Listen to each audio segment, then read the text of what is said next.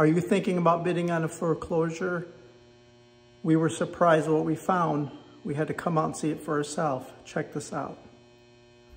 It started at the front door. The homeowner had installed a new front door, so I thought all was good, but the trim at the bottom had fallen off because the nails weren't holding on rotted wood. Look at this. Behind, the wood was completely water damaged and rotted. There was missing pieces. They should have replaced this when the door was replaced. Look at this. That's not bad enough. Check this out. When we get up here in the basement and we're up in the rim joist, you can see the daylight poking through. We pull the insulation back and there's literally holes in the house.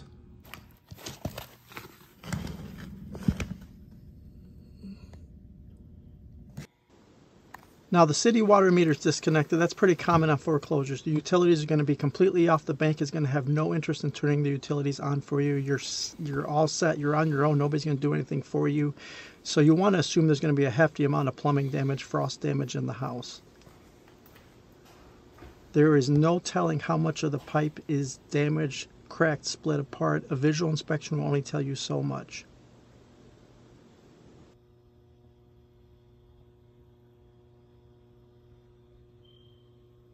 Now you can pay a plumber to do a pressure test on the plumbing system. They'll come in with compressed air, they'll fill up the lines and see if it's holding pressure. A lot of times I found it's just a waste of money. They're gonna tell you it's not holding pressure. 99% of the time they're going to say it's not holding pressure.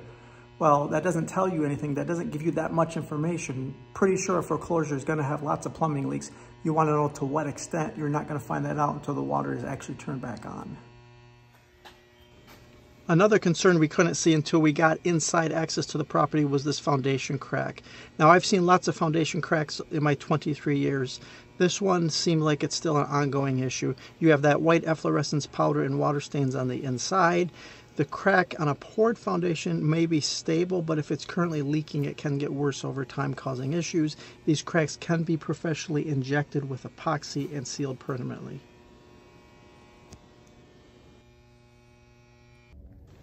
The next surprise for us was waiting in the garage. The only way to see this is to gain access to all the outbuildings.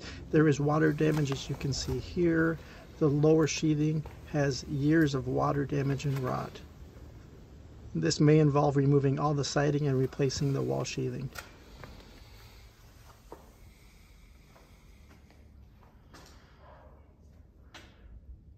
Yeah, until you get in a garage, a lot of times with foreclosures, the garage or outbuildings are locked. The bank might not have a key to the padlock, so it's really a risk there with any kind of outbuildings. Until you get inside and start looking for water damage, you never know what you're gonna find. The other surprise in this house was this garage roof. The house had a fairly new roof installed and it looked pretty good, but the garage roof was a totally different case.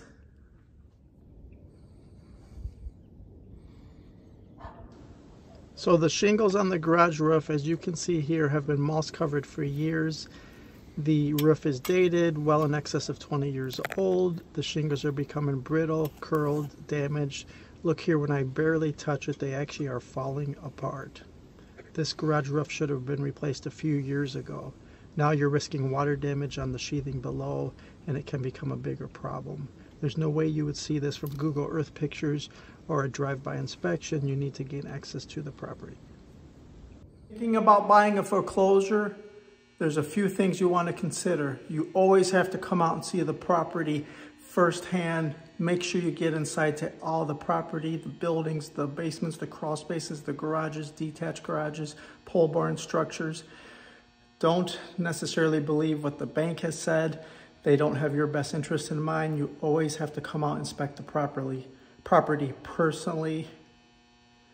You will be surprised. Keep in mind, a homeowner that was foreclosed on has not done any maintenance for the last year or years. No maintenance on the property.